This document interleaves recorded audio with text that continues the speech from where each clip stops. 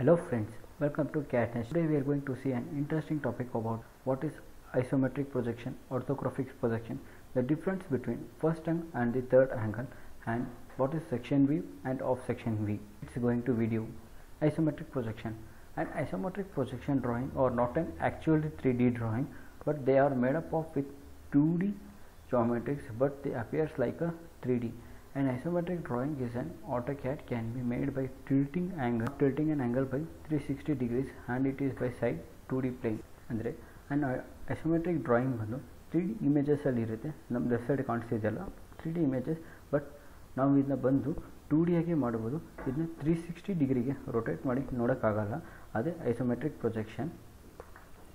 In orthographic projections ಬಂದು is an way of representing an 3D object by using an 2D views object.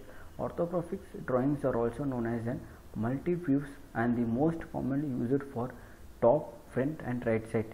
ಇಲ್ಲಿ ನಮ್ಮ right side ಕಾಣಿಸ್ತಿದೆಯಲ್ಲ ಆ 3D image, ಈ 3D ಇಮೇಜನ್ನ ನಾವು ಬಂದು 2D ಆಗಿ ಲೆಫ್ಟ್, ಟಾಪ್ ಆ್ಯಂಡ್ ಸೈಡ್ ವ್ಯೂಗೆ ನಾವು ಡ್ರಾಯಿಂಗ್ ಮಾಡ್ತೀವಿ. It is called as orthography between first angle and third angle projection. The first angle and third angle projection ಗೆ ಫಸ್ಟ್ ನಮಗೆ quadrant ಗೊತ್ತಿರಬೇಕು. ಅದೇ first quadrant, second quadrant, third quadrant, fourth quadrant ಅಲ್ವಾ. The first angle ಬಂದು place between the first quadrant, meaning it is placed between the plane projection and the observe. Plane projection ಅಂದರೆ ನಾವು first ಕ್ವಾಡ್ರೆಂಟಲ್ಲಿ ನೋಡಿದಾಗ first and the third ಕ್ವಾಡ್ರೆಂಟಲ್ಲಿ ಇದ್ದಾಗ ನಮಗೆ ಒಂದು object ಹೇಗೆ ಕಾಣಿಸುತ್ತೋ ಅದನ್ನು ನಾವು ಫಸ್ಟ್ ಆ್ಯಂಗಲ್ ಪ್ರೊಜೆಕ್ಷನ್ ಅಂತ ಹೇಳ್ತೀವಿ. ಅದೇ ಥರ್ಡ್ ಆ್ಯಂಗಲ್ ಪ್ರೊಜೆಕ್ಷನ್ ಬಂದಾಗ the object is placed below behind the planes. The plane projection is between the observer and the object. ಅಂದರೆ ಈ ಥರ್ಡ್ ಆ್ಯಂಗಲ್ ಪ್ರೊಜೆಕ್ಷನ್ ಬಂದು ಆ್ಯಂಡ್ ಸೆಕೆಂಡ್ ಮತ್ತು ಫೋರ್ತ್ ಕ್ವಾಡ್ರೆಂಟಲ್ಲಿ ದ ಆಬ್ಜೆಕ್ಟ್ ಹೇಗೆ ಕಾಣಿಸುತ್ತೋ ಅದಕ್ಕೆ ನಾವು ಥರ್ಡ್ ಆ್ಯಂಗಲ್ ಪ್ರೊಜೆಕ್ಷನ್ ಅಂತ ಹೇಳ್ತೀವಿ. Okay, what is section view? A section view is an looking inside an object with clear interior sections. The part can be clearly described hidden lines, exterior views, the unwanted portion, exposing interior construction.